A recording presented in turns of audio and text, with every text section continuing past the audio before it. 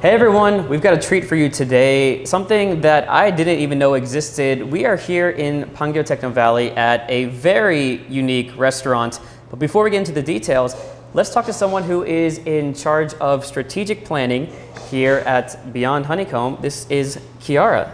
Thanks for joining. Hi, thank you. Thank you for joining us. I'm really excited to be here because I know a little bit of the background. But before we get into it, can you introduce yourself and kind of what the company does? Okay, I'm Kiara Low. I am in charge of strategic planning in Beyond Honeycomb. So what Beyond Honeycomb does is a food tech startup where we specialize in AI and food sensor.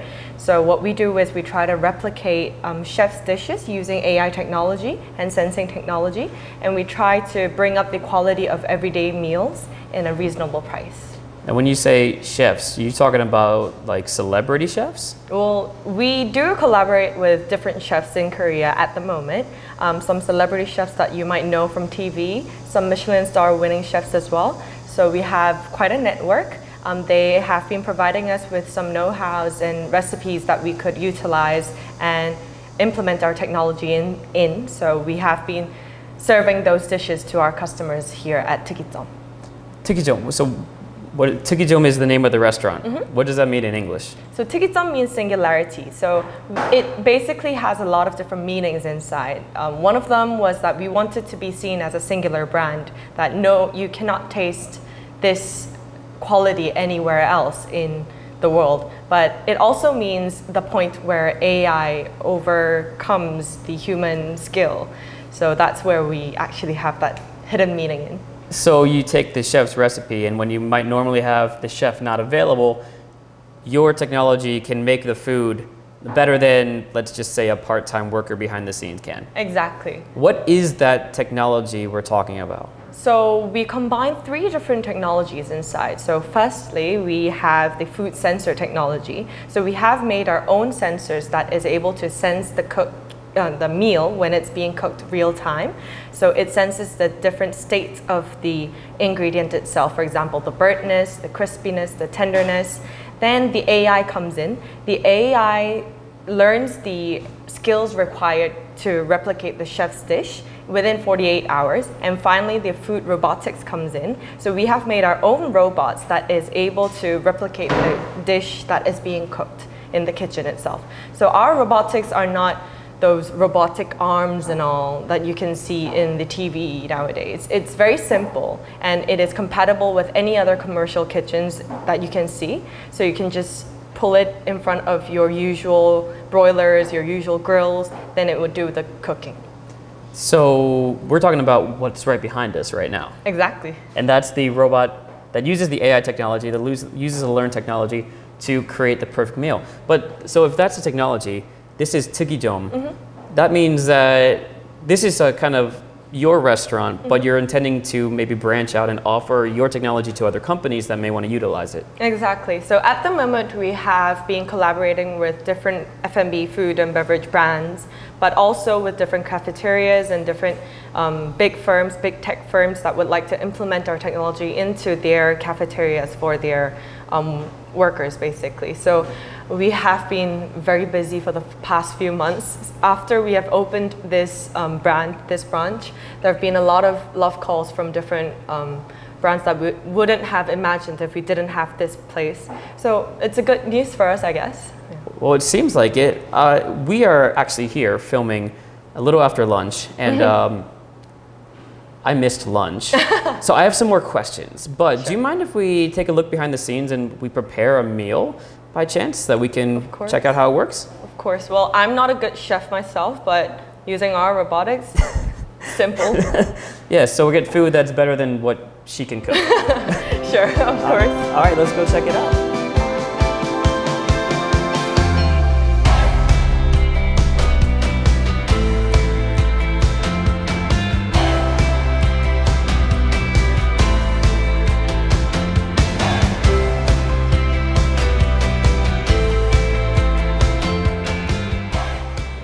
So what do we have here? So we've prepared 2 different dishes, one of our signature dishes here at Tukijom. So this is the gourmet protein rice bowl made by our famous chef Ryu Tae-hwan. He's the owner chef of Unique. And this is the Thai rice bowl made by our chef Minzy Kim. She's the owner chef of Mishmash Korea. So hope you enjoy. All right, let's dig in. Well, this chicken looks really good.